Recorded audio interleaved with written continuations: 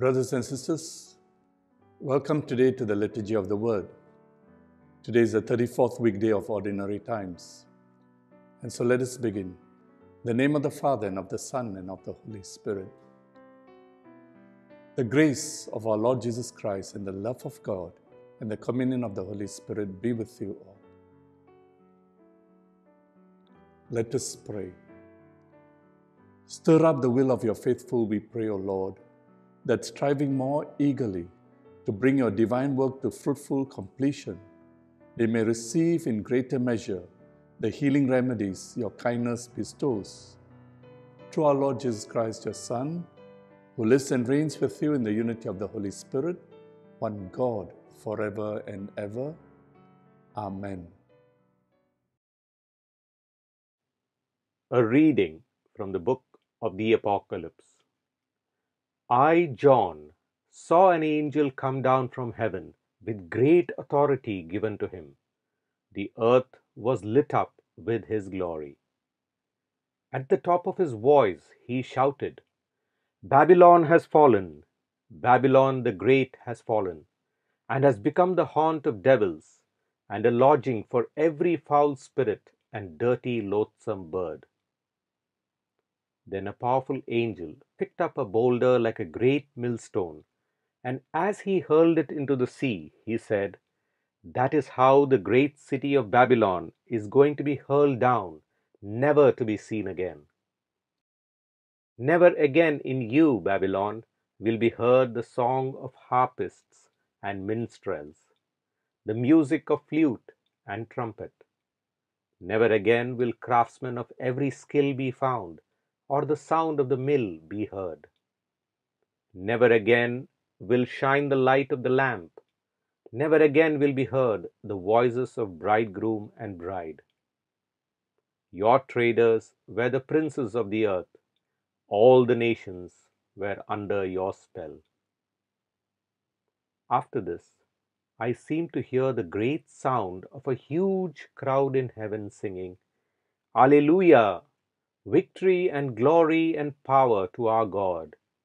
He judges fairly, he punishes justly, and he has condemned the famous prostitute who corrupted the earth with her fornication. He has avenged his servants that she killed. They sang again, Alleluia! The smoke of her will go up forever and ever. The angel said, Write this. Happy are those who are invited to the wedding feast of the Lamb. And he added, All the things you have written are true messages from God. The word of the Lord. Happy are those who are invited to the wedding feast of the Lamb. Cry out with joy to the Lord, all the earth. Serve the Lord with gladness. Come before him singing for joy. Happy are those who are invited to the wedding feast of the Lamb. Know that he, the Lord, is God. He made us. We belong to him. We are his people, the sheep of his flock. Happy are those who are invited to the wedding feast of the Lamb. Go within his gates, giving thanks. Enter his courts with songs of praise. Give thanks to him and bless his name.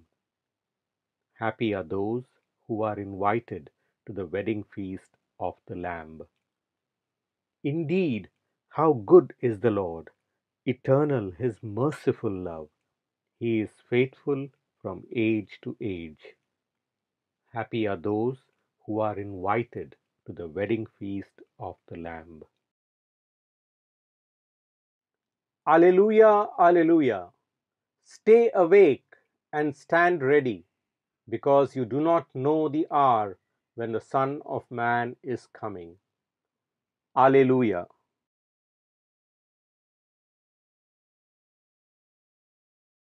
The Lord be with you. A reading from the Holy Gospel according to Luke.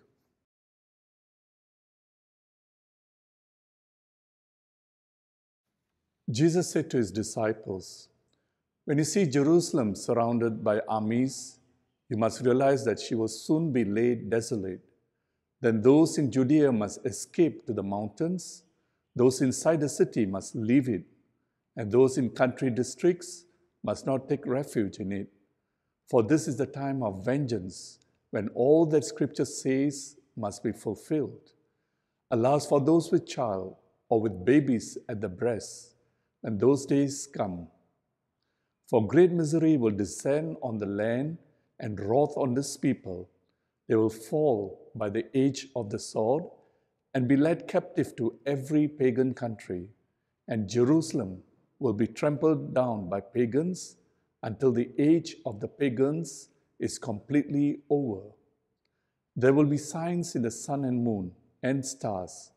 On earth, nations in agony, bewildered by the clamor of the ocean and its waves, men dying of fear as they await what menaces the world, for the powers of heaven will be shaken. And then they will see the Son of Man coming in a cloud with power and great glory. When these things begin to take place, stand erect, hold your heads high, because your liberation is near at hand." The Gospel of the Lord.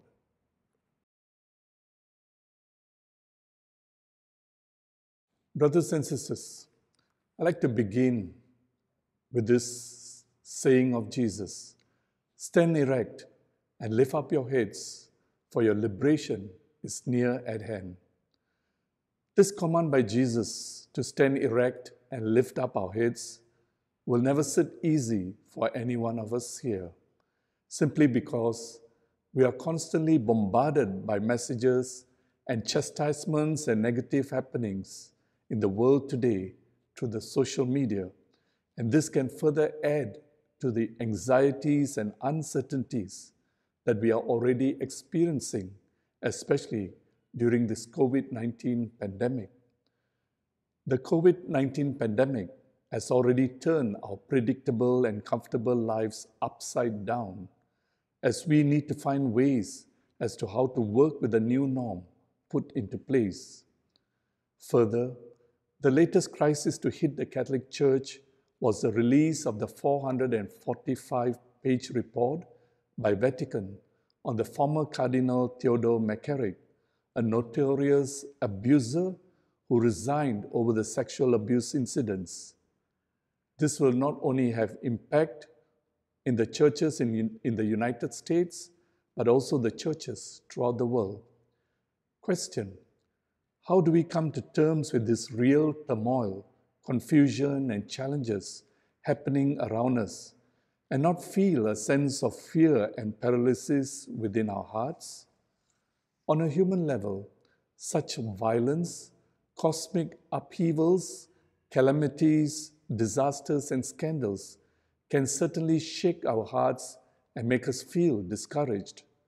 Just like in the case of the Jews, the temple in Jerusalem represented the most sacred place for the Jews, where God dwelled amongst His people. And in their minds, the temple was seen as indestructible. However, their pride and unbelief caused the city to be sacked in time to come, and the temple was destroyed in AD 70 because they did not recognize the visitation of God in the person of Jesus as the Anointed One or the Messiah. As such, we are called to stay faithful and look forward with hope, because God is in control and will have the final word. Simply put, as people of faith on this pilgrim journey, we believe that our God will be with us to the end of times.